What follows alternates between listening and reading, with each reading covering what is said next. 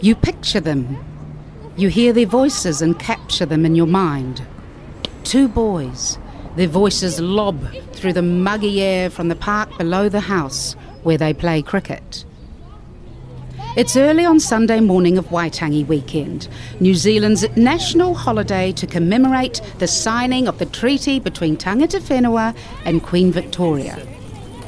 Waitangi is far away in the north, beyond Mount Cargill, ka Pukatou Mahaka, the sleeping giant who shields us here in Ōtepoti, Dunedin, where I now lie in bed listening to 2 boys playing cricket at Prospect Park. Ha! I wasn't got ready the for wickets. that. I wasn't Still, ready for that. Doesn't matter. Got the wickets. The whack of ball against willow. The boys' voices rising with the sun and the heat, calls and yells pitched through the open window, then bouncing off the opposite wall. I run. He runs and runs into the trees at the side of the field. A 3rd player, a girl. Ethan! What is it? Oh my god! Oh my god! Ethan! What is it? Don't look! Don't look! That poor girl. You don't see me, but I see you. I am Louise Hepburn, an invisible woman in the Edinburgh of the South. You shun the watchers until you need to break open our memory banks. This is a story about my Dunedin, Ōtepoti, the place of the steep points at the bottom of the world. Someone else would tell the story differently, but this is my story. Hell breathes as heaven looks on.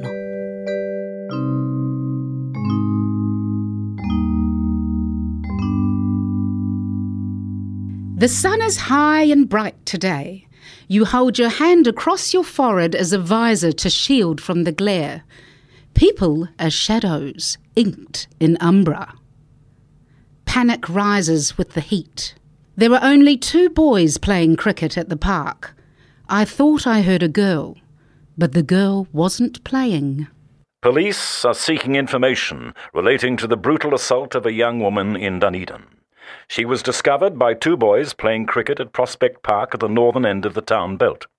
Police would like to speak to anyone who witnessed suspicious behaviour in the area between 10 p.m. last night and 6 a.m. this morning. Prospect Park is centred with a sports field, which is circled by a road lassoing it to the end of the town belt, stopping it from tipping down the Bullock track to Leith Valley and Woodhall Gardens below. If you're batting at Prospect Park on an east-west trajectory, there's a chance you'll clear the edge of the wire net fence, and with enough force, the ball will fly through the 2 to 3 metres of trees on the bank and then reverb on the tar seal below. The boy's ball did clear the fence, but then it ricocheted off a branch before it was caught in the girl's rictus palm. Astonishment in her wide eyes as she lay discarded on a bed of pine needles. Why am I telling you about a girl I don't know? This is a story about my town, Dunedin. By telling my version of this story, I'm restitching a divided self, reattaching the pieces of my memory that have been forgotten or hidden along the way, tucked under trees. But now I must follow the different paths of light that pass through the prism of my city.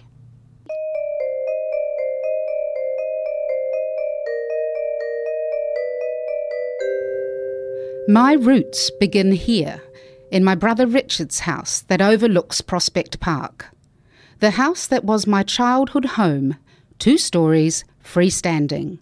What would have been built as a gentleman's residence on the edge of respectable Maori Hill. I'm house-sitting for the night while Richard and his family are out of town for my older nephew's rowing regatta. I'm guarding their property, possessions, and most importantly, their prized pooch, Gracie, the standard poodle.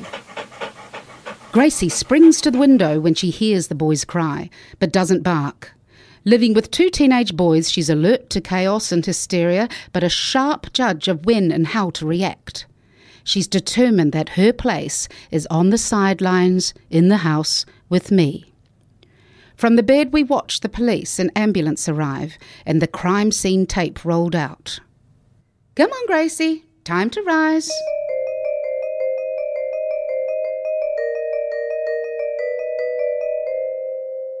At the top of the stairs is a portrait of my late mother, Marion, painted by my father in 1966. This is the only painting of his she permitted to hang after he took a turn for the abstract and surreal in the 70s. My father, Anthony Hepburn, encouraged my painting. He'd take me to the public art gallery that was then at Logan Park, a classically designed building constructed for the New Zealand and South Seas International Exhibition in 1925. I painted my way through university with little exhibitions here and there at cafes and small private galleries.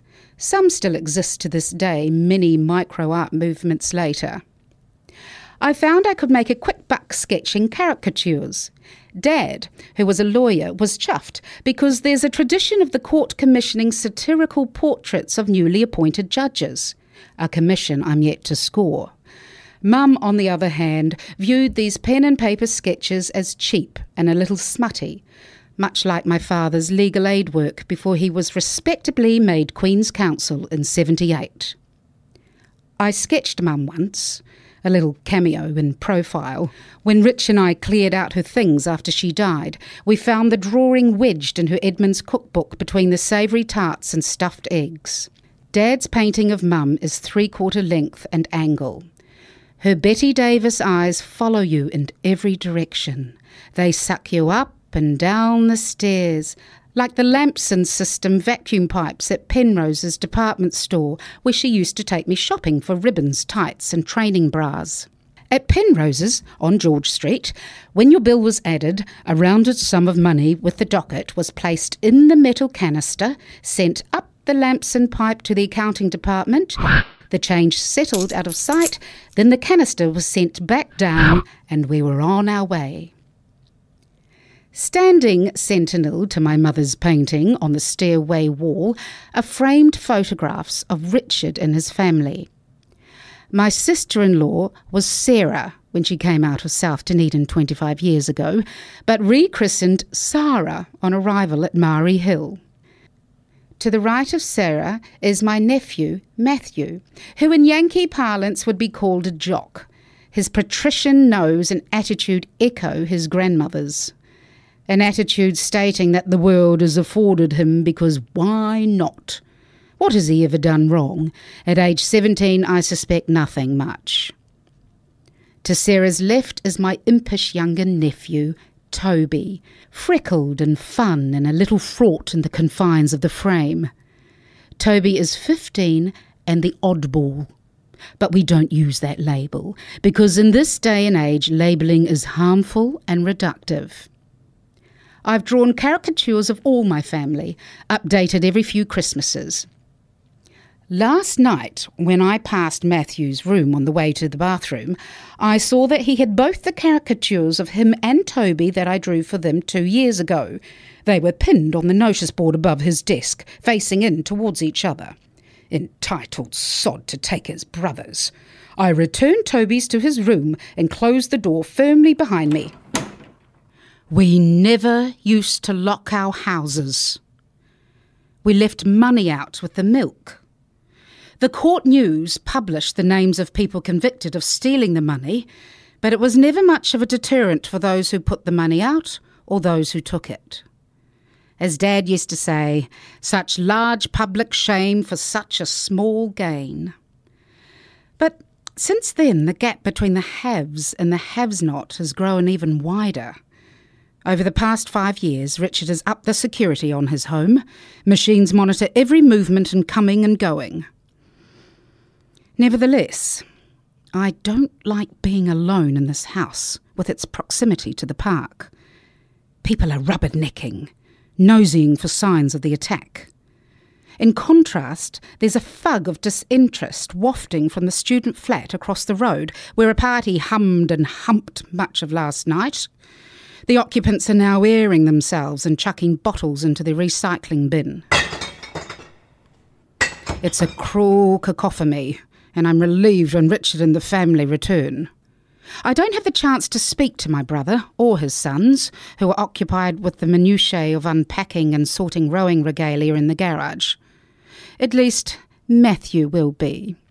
Fastidious and proud, like how he treats himself. Every piece needs to be buffed and put back in its rightful place. Toby, on the other hand, will have scamped off up a tree or into a virtual forest behind a headset. There was a time when he talked to me about his adventures, but not anymore. Not anymore. Shall we go? That's Sarah, my sister-in-law. Louise. I take a moment, but don't find the answer. Or the question, or the source of the question. The play? Oh, right. We should go. We'd made a date to watch the matinee of the Scottish play at the theatre in the garden. Macbeth at the Globe. The Globe Theatre was a house, and some of that remains. The theatre is a bulbous protrusion at one end.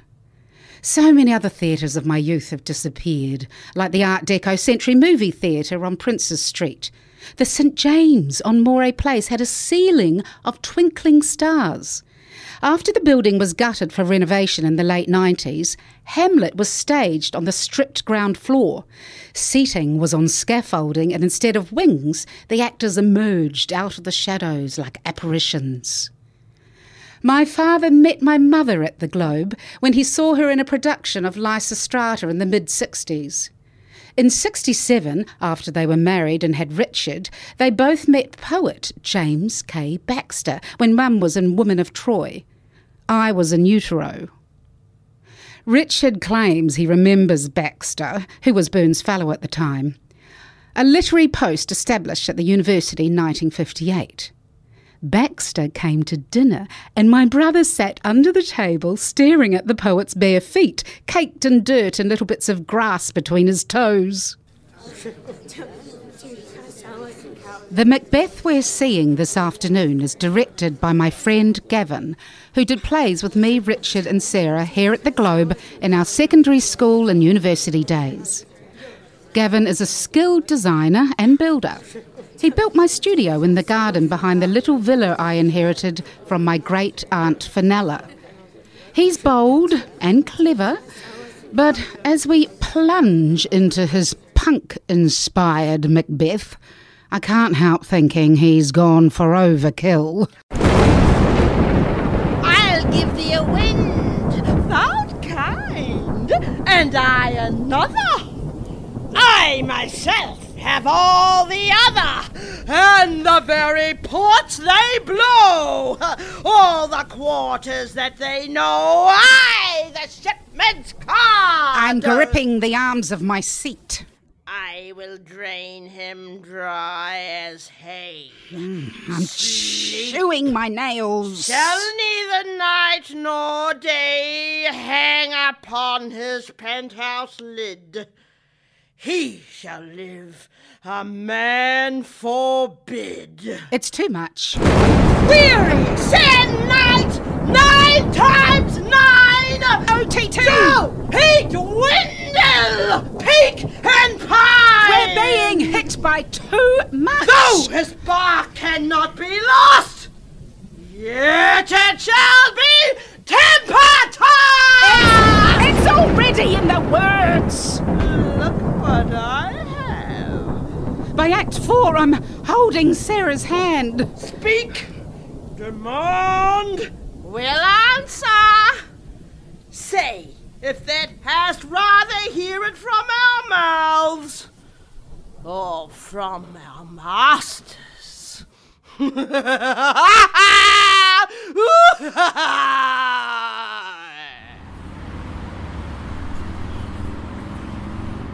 We're out. We left early. I tell Sarah I'm just on edge because of the heat and the real thunderstorm late last night that broke my sleep. Then I'm babbling about the girl in the park.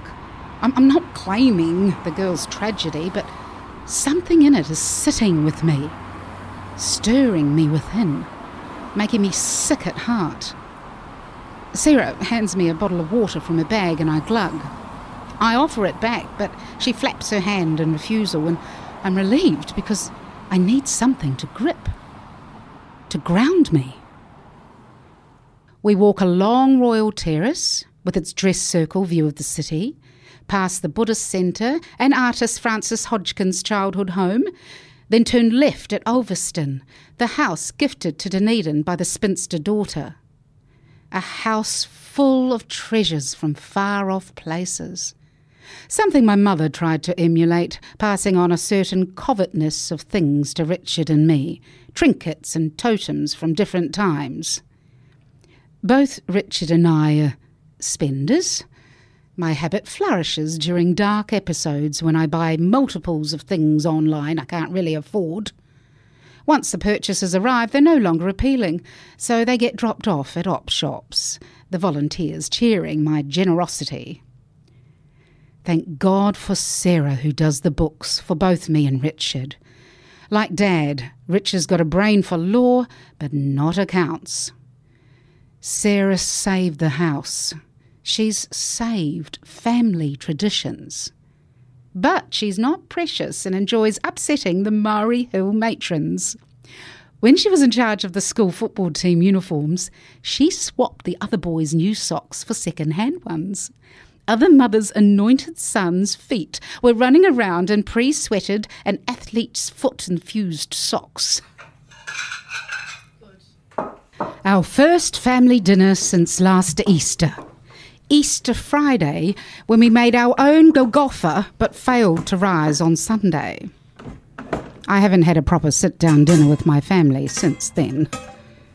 This evening, Gracie sits at my feet. She's soothing my shaking from the witch's screams and thunder in the play. Matt, is Stella coming? Doesn't want to. Who's this? Stella. Who? Matthew's girlfriend? Oh, Stella. Yes, Richard, Stella. Well, what's wrong with her? Nothing. She just doesn't want to come. Why not? We like Stella. Rich, leave it. Have we done something to upset your girlfriend? Richard! She thinks Toby's a perv. She what? Richard, I need you to carve this bird. What did Toby do? He freaks girls out. Richard, the chicken, now, please. I think we need to get both Stella and Toby together. We need to get them together. We don't get them to do anything. They're free agents. Yeah, well, I don't want people thinking that this family... Matt! Oh, shit! Jesus, Richard! It'll come out. I just washed this. Wine washes away conflict. It also makes my brother, and sometimes me, boorish. No. What makes Richard drunk makes me bold. Bold. Some people can't take bold, but you should allow yourself, give yourself permission to be bold. You put vinegar on it. Isn't that what Mum used to do? Splash some vinegar on the stain? So the house can smell like a fish and chip shop. No, thank you. Last Easter, when I last broke bread with the family, Sarah said she wouldn't have this around the boys. And I said, very boldly, won't you, Sarah? And I was leaving anyway before she said I had to leave. You won't have this around the boys, then this will excuse itself. And I boldly went, like I had many times before. Lou, back me up here. Isn't that what Mum would do? Put vinegar on the stain, and zap, it's gone. Out damn spot. My home is not my house anymore, so if I behave badly, Sarah can tell me to leave. But not Richard. He gets to stay and they fight it out. Sometimes it concerns me, sometimes not. Things can get a little jagged at times. Things get tipped over all sorts of lines, visible and invisible, spoken and not. Thank God for Gracie, the puppy that reunited us. Cheers to Gracie. Kudos to Matthew for peacemaking with that dog. Drops by mine when her and he's out for a run, and I water them both before sending them on their panting way. But not before he makes small offers to help out, light and slight as communion wafers, but symbolic of something larger. Lawn mowing, branch trimming, drain clearing, gentle patronising of the spinster aunt. Have you finished with your glass, Auntie Lou? What? Do you want a cup of tea? Tea? Where's Toby? Did I ask that already? I'm at that point you can't remember what you said out loud and what you only said in your head. So I say it again. Where's Toby? You've asked that 4 times already. Well, no one's answered. No one said anything about Toby. It's like he doesn't exist. And just like that, the boy appears, carrying a bundled red sleeping bag and a kiriru, a native New Zealand wood pigeon, holding it by its feet like a crucified saint. The iridescent blue and green of its feathers are an exquisite counter to Sarah's monochrome throw cushions. Blood runs from the bird's white breast down its beak and punches red splotches on the polished Rimu floor. The dead bird sparks Gracie's senses. Richard rants about the prison sentence meted out to people who kill protected birds. Toby says it's car kill. Matt is instructed by his parents to dispose of the bird, and Toby to wash his hands. Wash those damn spots out. Zap them away like vinegar on a stain. Out, damn spot. Out. With this, and a half-finished bottle of Pinot under my arm, I make my way home.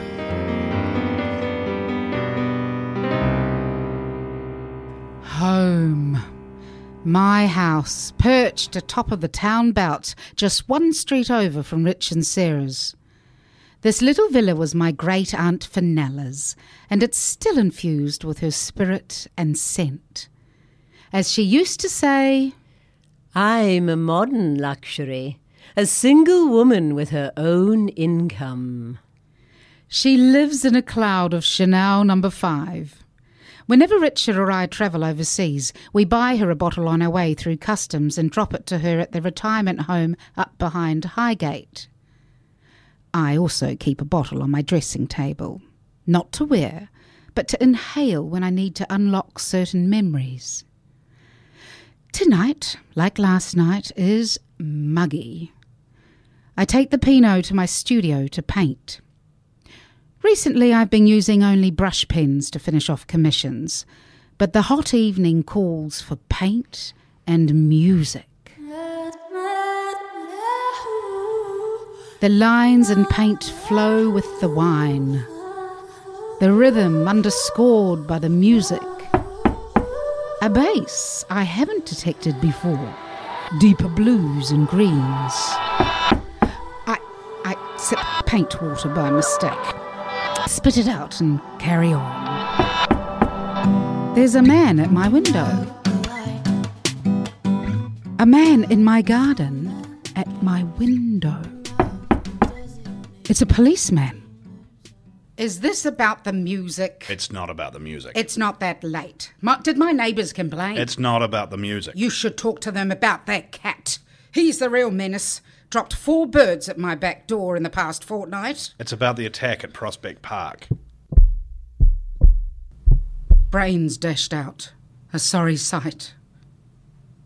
I want my lawyer. Oh, you don't need a lawyer. My father was a lawyer. I know my rights. I'm talking to you as a possible witness. We have reason to believe... Who's we? My partner and I. Where is he? Is he here too? He's talking to your brother. My brother? Richard? Yes. He's no killer. He's a pussy. And he wasn't even here. Not here. Not there, I mean. We know. I mean, he wasn't at his house. I was at his house. We're aware of that. But I didn't see anything. I didn't see anything. I was asleep. You might have seen something. What I might or might not have seen isn't going to bring that girl back alive. I don't remember, and she won't either. She's alive. Alive? The girl in the park? She's in an induced coma, but she is alive. Distilled by magic sleights, artificial sprites, illusion, confusion. You should talk to the kids next door. What kids? In the flat, across the road from my brother's. 2-story place, big place, people always coming and going. Who knows who actually lives there? Call their landlord. Get hold of him. Look, get some sleep. We'll talk to you tomorrow. And I suggest you secure your back gate. It's banging in the wind and anyone could walk in from the path. This isn't the time to be complacent. Not the time. What is the time? Oh, late. And hell breathes as heaven looks on. Dark Dunedin was produced by Prospect Park, New Zealand in Ōtepoti, the Edinburgh of the South, at Otago Access Radio.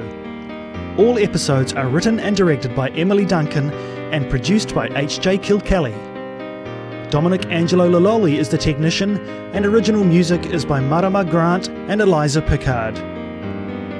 The actors in this episode are Julie Edwards as Louise Hepburn, Dmitri and Margot Latton as the Cricket Kids, Dougal Stevenson as the Newsreader, Mārama Grant as Sarah, Cheryl Amos as the Witch, Robert Shand as Matthew, Phil Vaughan as Richard, Terry MacTavish as Great Aunt Fenella, and Mark Neilson as the Policeman. Dark Dunedin was produced with the support from Creative Communities Dunedin, Dunedin Fringe Festival, the New Athenaeum Theatre, Ulverston Historic Home, Archive Birds New Zealand, and Dunedin UNESCO City of Literature.